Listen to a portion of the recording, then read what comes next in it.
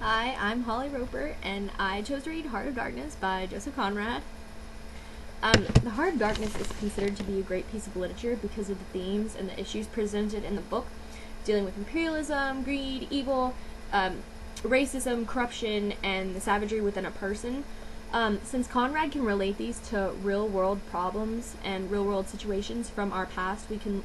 That's why it's such a great piece of literature, because we can look back on our past and see how we have grown or changed to 1898 to 1899 when this book was written, to up until our future now, because some of these issues are still going on, and by looking at this we can see what some of the really main specific problems were at that time, and we can see how we've changed from that up until now and how we can help better ourselves.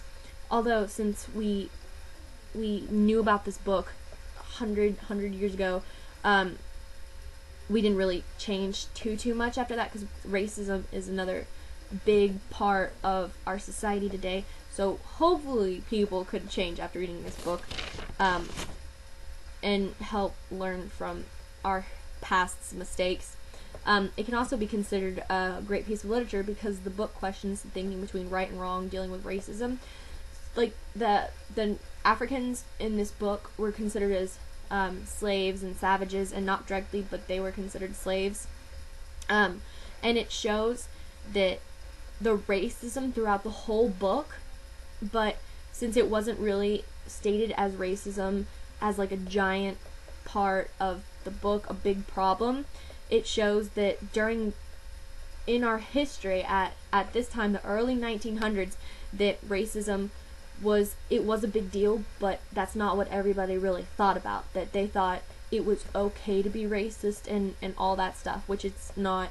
And it shows how wrong people thought back then. It shows how people thought. Darkness is a major theme that can be found throughout the whole book. In the beginning, when Marlowe is on the Thames River, and also in the end, he implies that it's bright, but there's still a darkness going on, and that he is going into an immense darkness. And that's just on the Thames River. When he gets to Africa, when he's telling his story, and that's his journey, he talks all the time about going deeper and deeper into the heart of darkness, and when he means darkness, he refers to the evil actions of humans, the greed and corruption of societies, businesses, and people. He experiences a lot of this throughout the whole trip. When he meets Kurtz, the pilgrims, the managers, just dealing with a lot of people, even the natives, and how savage like they act towards other people, and when he even sees the slaves at the outer post, outer station, and that's just in Africa, and that's where the heart of darkness is in the book. That's where a lot of the evil is supposed to take place. But while I had mentioned he was talking about that on the Thames River, it also shows that there can be darkness anywhere. It can be in Africa, it can be in Europe, it can be wherever he goes, because there can be corruption and evil anywhere. While the word darkness isn't always presented as darkness, it can be presented with fog and the river and the rebel heads. Like the fog is a